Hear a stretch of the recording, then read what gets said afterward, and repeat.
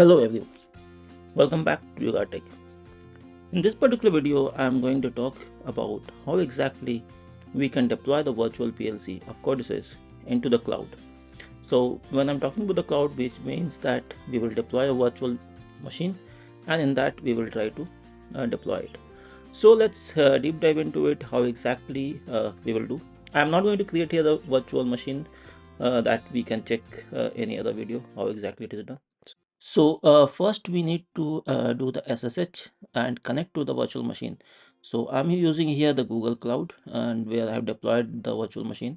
Okay, and then using SSH command. So this is the command which I'm typing, and then we need to put the IP address of the VM, and then it will ask us for the fingerprint option, and then it will register into the host, and then I am connected to the virtual machine. So this is the first step. So once I connected to the virtual machine, right now Codesys virtual PLC is not supporting the SSH connection. Okay, so what we are trying to do here is to create a user into the virtual machine. Okay, so one of the prerequisite is to have the Docker. So please install Docker into the virtual machine before doing these steps. Okay, so now we will go to the root user. So using command called sudo su hyphen. So when now in the root user, what we will do is we will create a new user. Okay, so we will put here the command for creating a new user, which will be add user, and then give the name of the user which you want to create. Okay, and then yeah, it will ask you some questions. So give the new password, you give the password, so you will not be able to see because that is how it works, and then retype the password. Okay, so once you retype the password, if it matches, then password is created. Then it will ask for the some details to be filled. You can keep this as empty also. It is all up to you. Okay, and then all information is correct. Yes, so now this root user is created. Now what is the next step is we will add this user to the root as a root user. Okay, so that's what the command I'm trying to do is sudo user mode, and yeah, so now this particular Jugaad Tech user is added as a root user. Now after that, what we need to do is we need to go and edit the config file for the SSH.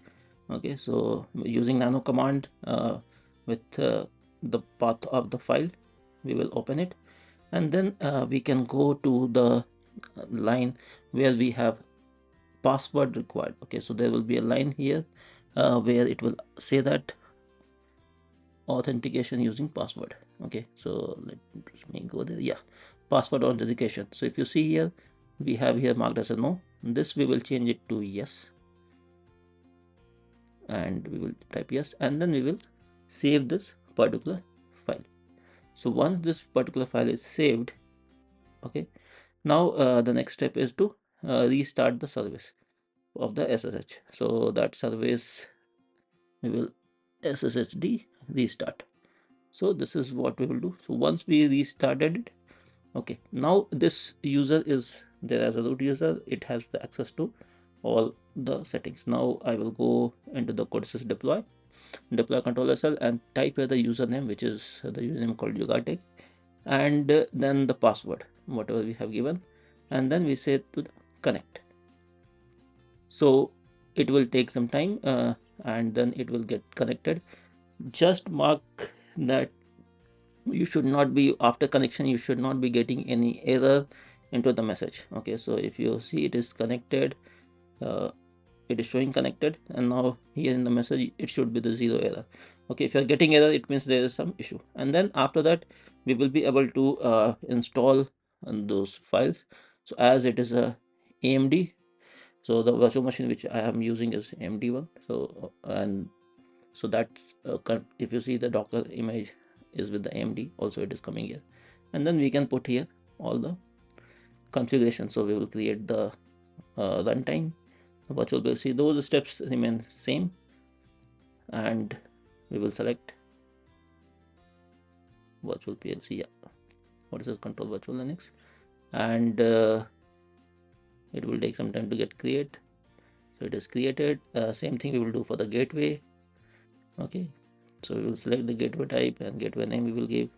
So this gateway can be added or cannot be added. It is all up to you. So if you want to add the gateway into the virtual machine, then it is needed. If you don't want to add, you can also connect from your laptop or from your system locally. So using local gateway also, that I will be showing it in the later part how exactly it can be done. So that is going to be a tip for this video and how exactly we can utilize. So we can create the project and then we can be able to connect to the download.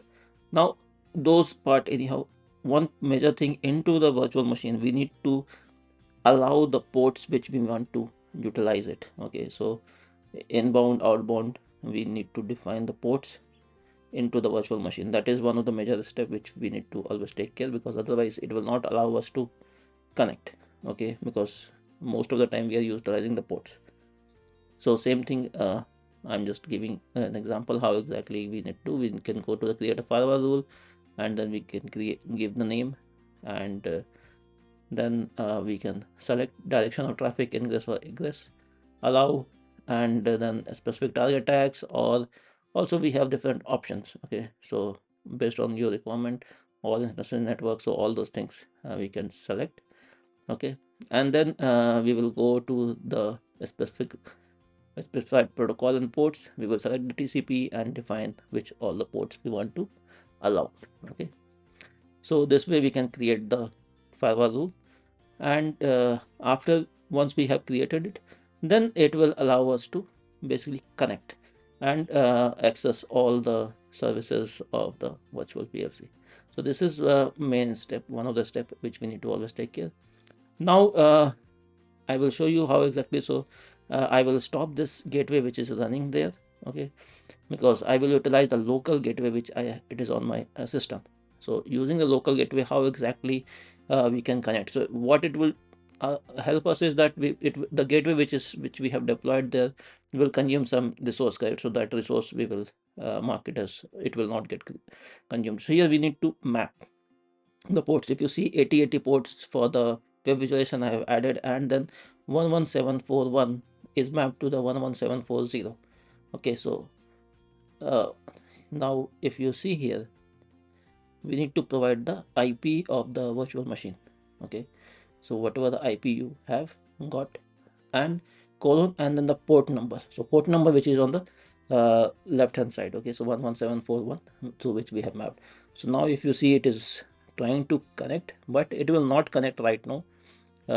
Why it didn't connected is because if we go to the firewall rule, this 11741 is not added into the PLC ingress. Okay, so it was, the rule is not added in the rule. So this port we need to add. Which port actually we need to add? So 11741. Okay, so this particular port we will add it, and once we will save this particular firewall rule, then it will allow me to connect. Now let's go back to the Codesys. So let me go there, and now if I enter, then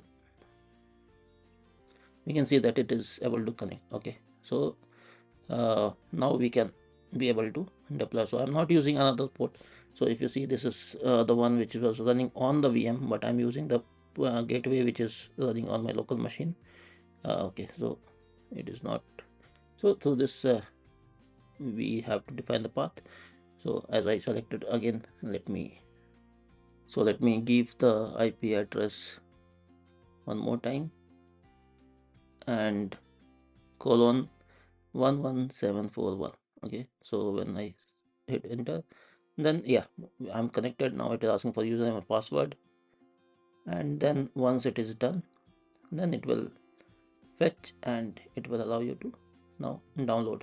So now after that we can download the project, and then we can be able to run it. So now if you see 8080 port I had put, and based on that this web visualization is coming, and we are able to go online. So yeah, in this particular way we can be able to deploy the virtual PLC also on the cloud machine, and using local gateway itself we can be able to connect. Okay, so I think that's what I had for this particular video. Thanks for watching. That's all for this video. See you in the next one.